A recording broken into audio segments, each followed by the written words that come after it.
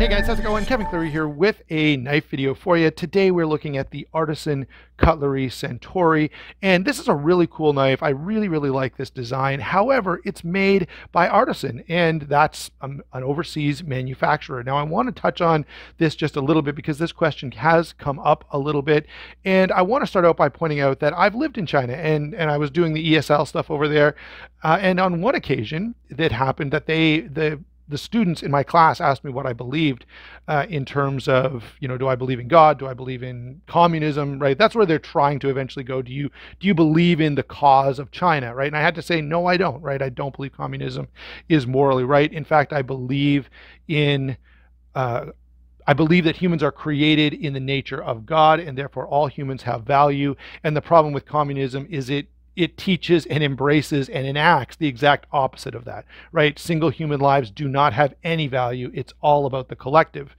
And so I can't support that morally. Now, to get back to, and by the way, my class, when I talked to one of the students, I asked them, now I've told you what I believe, what do you believe? And without missing a beat, right, this young girl said, I believe in Karl Marx. And so that kind of that should wrap up the conversation pretty well for you. The indoctrination is strong. All right, now I knew many Christians in China, and part of what I was doing was involved in missionary efforts there, but I'm not going to go into any more of those details because, anyway, that's a long enough story for now. But I would point out, having gotten that part of the story out, that I don't believe that by doing business with someone, you're supporting every single moral stand that they take, or you're giving moral affirmation to that company, right? So there are ethical issues that I have with Walmart, with McDonald's, with Target, with Burger King, with lots and lots of different companies where I disagree on their moral stance. Okay, I'm a Christian, I'm a social conservative. And so anyone who's not in favor of those social conservative values, I believe, is wrong and actively harming society. Okay, so does that mean, in that case, I wouldn't be able to do business with almost anyone? But I don't believe by simply buying a hamburger from McDonald's that I am affirming every single moral choice that McDonald's has ever made. And the same holds true of Walmart or Canadian Tire or any other corporation that you could think of, and even of individuals. I don't stop, when I go to a yard sale and I'm going to buy something from someone, I don't stop and ask them about all of their moral convictions before I engage in my business with them, right? I just buy what I need or what I want, and that's the money that I'm giving that person is not to support whatever particular moral stance they have. It's to pay for the thing that I'm getting from them. Okay, so that's why I don't believe you can make a case that it's immoral to do business with China or with anyone else who you disagree with on some moral or ethical issue. The other thing is there are these partnerships between Chinese manufacturers and American makers, and here's a good example of it. I like this knife, and I buy this knife to support Ray Laconico, not so much to support China or even Artisan Cutlery. If this was made by someone else, I would still be interested because I'm interested in Ray Laconico's work. All right, and finally, there's a practical consideration here, and that is, whatever you buy these days, it's going to have parts from China. Even if you tried to be the strictest, I'm going to buy only in America 100% of the time, you just couldn't do it. Right? You'd be buying things all the time. You may buy a Ford truck, but most of the electronics in that truck are manufactured in China, right? You may buy, and the same is true of virtually anything you could think of. They're manufacturing parts overseas where it's cheap, bringing them in, and often they'll have assembly plants here where they're putting stuff together. And so there's a lot more going on with that than just saying, well, I'm not buying from China, because the fact is you are buying from China, even if you don't want to. So having gotten all that out of the way, there are a number of other things that I really want to talk about with this knife. But the first one I want to say is, look, this is a really attractive design, and that's the primary appeal for me. I think this is a clean, beautiful, interesting design, and I think Ray has done a fantastic job here. And Artisan has done a reasonably good job. This is not the nicest high-end titanium frame lock I've ever handled, right? One of the things is you can feel some roughness in the action. Not much, but you can definitely notice that it's there. You don't notice it every time, because most of the time as you let the knife drop, it's dropping too fast. But if I go really, really slow, I can kind of feel that movement. And that wouldn't be the case, by the way, if this was the standard version. But with the Damascus blade, it creates, this little pattern that the lock bar has to travel over. Quick size and weight on this: 8 1/8 inches overall, 3.5 inches on the blade 4, and 13/16 closed. Okay, so that's the closed length in pocket, and only 3.6 ounces. So in terms of size, weight, and carry, this is quite slim. It's under 1/2 inch thick. So this carries really, really well. And I've got to give some credit here. Now, I would consider this more of a gentleman's knife than sort of a tactical or outdoor hard use type of folder. But for size, weight, and carry, it's really, really nice. The other thing I've got to add here is the weight of this, or the size of this, makes the ergonomics quite pleasant. So there's a lot of real estate here to get a hold of this knife to deploy that front flipper. Okay, let's move on then and talk about the blade. I'm going to come back to the front flipper and talk a little bit more about it, but you can see this is a Damascus blade. My lighting is not ideal for this, but it's quite attractive. Now, this is not going to be for everybody, but to me, this is a gentleman's knife. And for a gentleman's knife, it means fairly light usage, fairly occasional usage. And so VG10 Damascus is totally fine. It's not going to perform as well as S35VN, but again, if this is the knife you've got in your pocket for church, or for, going for a stroll on the weekend with your wife, something like that, you're not going to probably need to, get into a survival situation and have a knife that's going to hold its edge for the next 6 hours while you break down some firewood or something. All right. It's not going to be that kind of role. By the way, sorry about my voice. I kind of messed it up a little bit yesterday with preparing my lessons for the church. Anyway, back to our discussion now that I've mentioned that as well. In terms of performance on this blade, because it's reasonably thin blade stock, it's only about 1/8 of an inch thick, fairly flat, fairly high flat grind, this sort of nice Warrenclyffe design here, a bit of a swedge on top.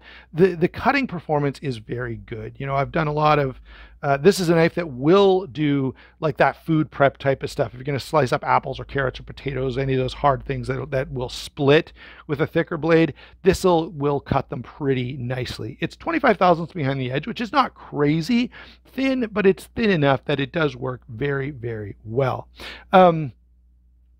And of course, you will get a little better performance out of this if you went with the S35VN. But I thought, what, I don't need this to be, super heavy duty. I don't need extremely good edge retention. So VG10 will be just fine for my intended uses for this knife. From a design standpoint, I have to say I do like this a lot. Really, really attractive. I could do without the Artisan symbol over here, or if it was smaller, like this little bit of writing here doesn't bother me that much, but look how nice and clean that looks. That I find a little more attractive. This side, I would have been happy if they left this off or even moved it to the other side. Now, I get that Artisan's trying to let us know that they made this. Let's now talk about lockup and deployment. And this is one I want to have a little more discussion about. This, of course, is a front flipper. It is on bearings. It's a titanium frame lock. The action is quite snappy and quick. I do enjoy that quite a lot. It's not the smoothest, all right, frame lock that I've ever had. In fact, what you can feel is the pattern created by the Damascus. So as this kind of moves, you can feel the ridges sort of moving under that detent ball.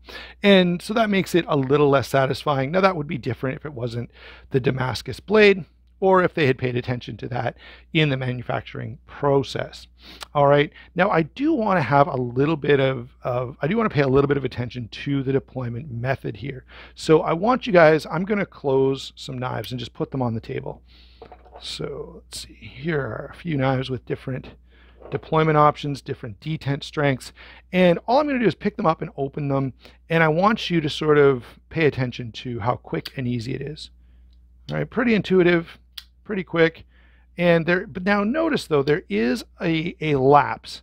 I've got to re-grip so I can flip the knife, and now I've got to re-grip to do my cutting chore.